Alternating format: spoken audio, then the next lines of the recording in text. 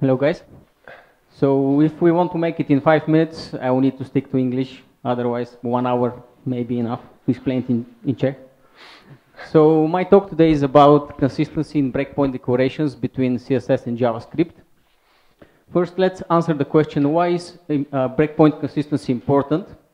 We'll take a look at some examples from practice and we'll understand that. So we start a new project, and in our style CSS file, we declare the following rule where we target specific element. And later on in our app.js file, we want to target the same element for the same rule, but by mistake we declare a different breakpoint, which is 20 pixels off, as you can see. And that's because probably on our last project, we used this breakpoint, so this one is still in our head. What can we do?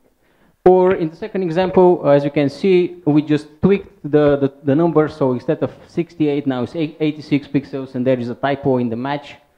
So not to mention here that in the end, this will result in a bug, which we don't like, of course.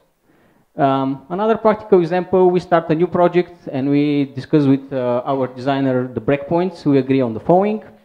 And somewhere like slightly few days before the end of the project, it's a nice sunny day, the designer comes and say, we need to make small tweaks on the breakpoints.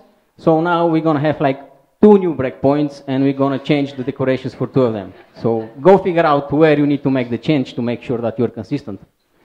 So to answer the question, why is breakpoint consistency important? The answer is to make our developers' life easier. Simple as that.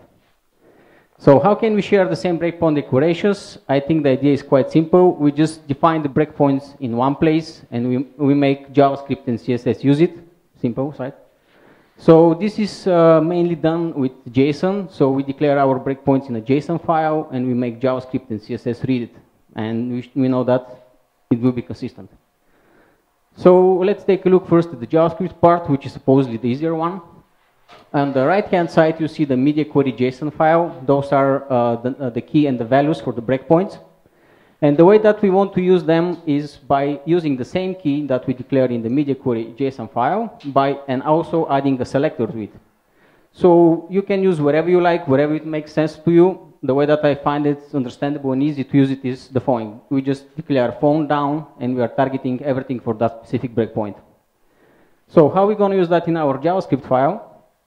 First, in the app.js, we're going to put a condition which says BP, which stands for breakpoint. And so BP is phone up, and if that's true, then we enter the block. Simple as that. How are we going to get this is method? In our getQuery.js file, we export this is method, which we receive the device. And here we need to check 2 things. First thing is if the device contains one of the keys that we have in our media query JSON file.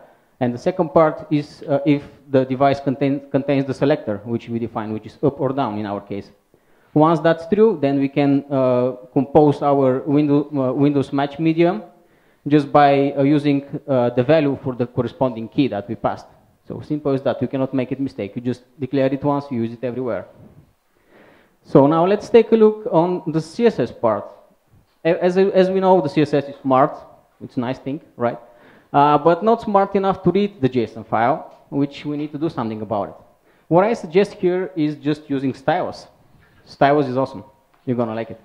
The thing that I'm going to show now, you can do also with SAS and less, but I guarantee you that's going to be much more complicated. You need to use some gulp tasks, and I don't know what, and with less I cannot imagine even.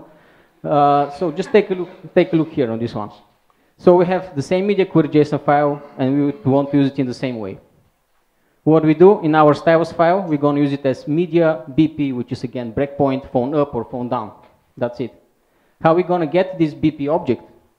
It's just is that over there. So it's the JSON, which is the built-in function in stylus, which accepts the JSON file, and the second parameter is hash equals true. Which is going to return us a hash object. So now we have access to the key and to the value.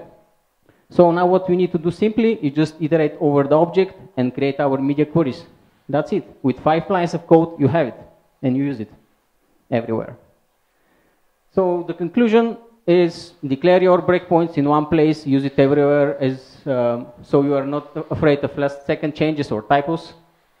Consistency saves time, saves your time in long term. That means less bugs. You You have this code and use it in every project.